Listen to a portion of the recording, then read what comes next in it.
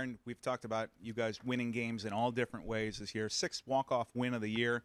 How much fun is it to kind of celebrate that? What kind of statement do you think it makes to sweep a six-game homestand? Yeah, I mean, tough draw. 11:30 game.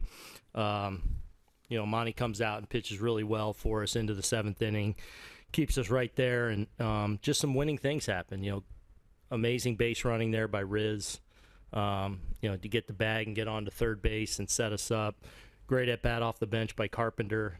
Followed by the DJ working the walk to grab the lead initially. And then, that's about as tough a draw as you can have left on left there for Riz. And, he knows he's got to, try and get him over there, and he's just kind of shortening up, battling, puts it in play to the pull side. Scope makes a good play to keep it in the infield to keep the game from ending there, but did his job there, and then a great grinded out at bat there by JD to win it. So, Peralta coming in, King obviously with the runner on second there, giving up no runs. So, just a lot of guys with a hand in a victory again.